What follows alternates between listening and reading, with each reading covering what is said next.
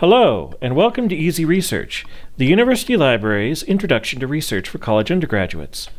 In this tutorial, we're going to cover the following topics. We're going to help you recognize the types of information appropriate for college-level research. We're going to show you how the library can provide you with access to those kinds of resources. And we're going to walk you through the process of searching our databases to find those resources. So to start out, let's talk about the types of information out there. Access the internet and you are immediately surrounded by a sea of information. Some of that information is useful. Some of that information is interesting. Some of that information is bizarre. And some of that information is blatantly incorrect.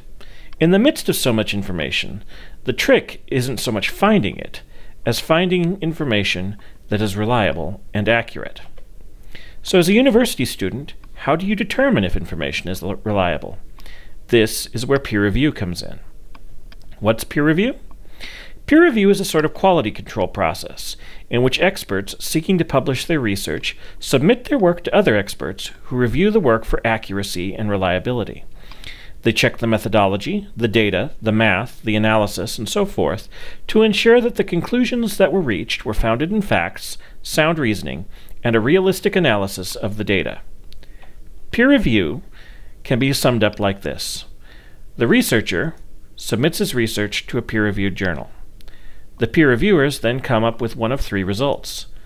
They either accept the research and allow it to be published, they think that the research has potential and send it back to the researcher to resubmit after certain revisions are done, or they reject the research outright as being unsuitable for publication due to serious flaws in the data, analysis, or methodology. While peer review isn't perfect, it's the best way we've managed to come up with to ensure the quality of published scholarship.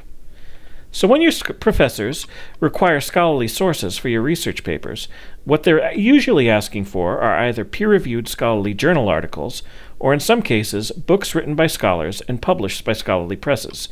In either case, they want you to use materials that have been written, reviewed, and approved by experts. So where do you find peer-reviewed materials?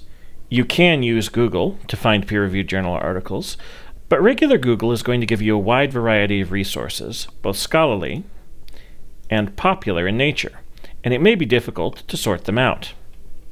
Google Scholar helps somewhat with the sorting process by limiting your results to scholarly sources, but in many cases, when you try to access an article, you find out that it's behind a paywall.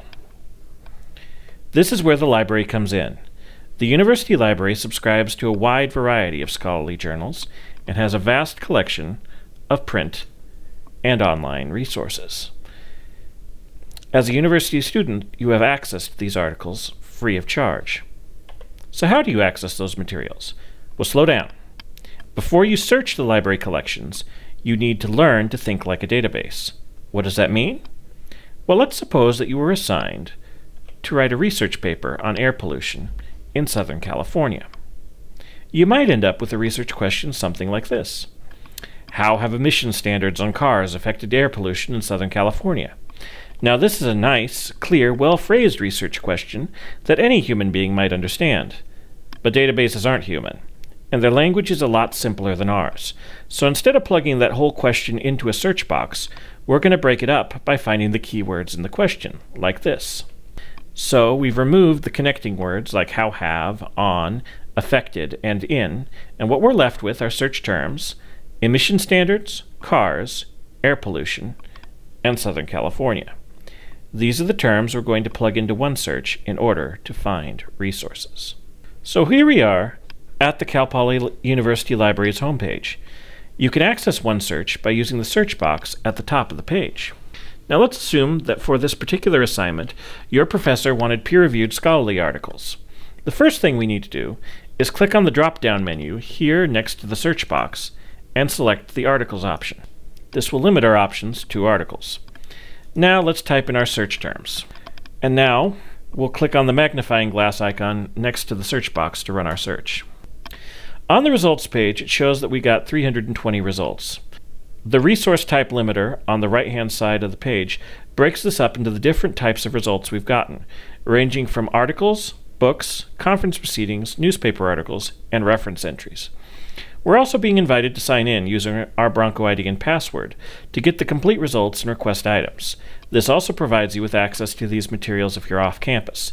So let's sign in using the student and employee login. Alright, since all we want are articles, I'm going to click on the Articles limiter under the Resource Type heading and cut our results down just to articles. However, not all articles are peer-reviewed. These results include articles from news magazines and popular journals as well. So I'm going to select the Peer-Reviewed Journals limiter under the Available at CPP heading. So now we're down to 60 results. Let's look at one of them. How about the first result? Los Angeles and its Mistress Machine. Sounds interesting. Clicking the title takes you to the record page for this article.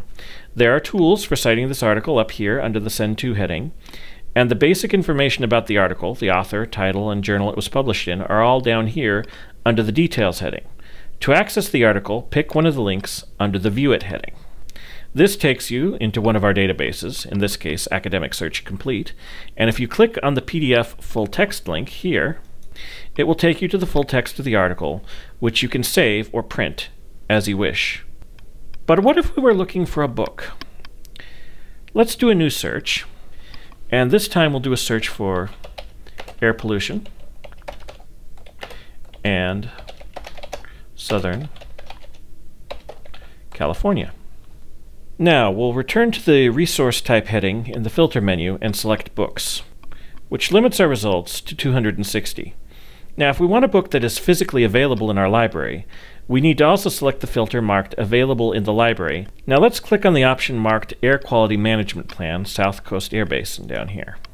Once again, there are tools available for citing or saving this book, but the most important thing to notice here is the information under the Get It heading, which provides us with the book's location, in this case on the 3rd floor, the call number, which is a sort of address that helps you know where on the 3rd floor, which shelf and where on that shelf the book is located, and the status, which lets us know that the book is available and should therefore be on the shelf when we go looking for it. Thanks for watching. If you have further questions about using OneSearch, please check out our videos for finding articles using OneSearch or finding books using OneSearch. And if you need help with your research, please contact the University Library. You can visit us at the Research Help Desk, or you can call us at 909-869-3084, or email or text us at libraryhelp@cpp.edu.